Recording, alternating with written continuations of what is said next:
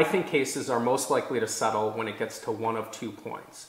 One, right before you file a lawsuit. So when a client's done with all of their treatment, we know the nature and extent of our client's damages, and we send out a settlement demand.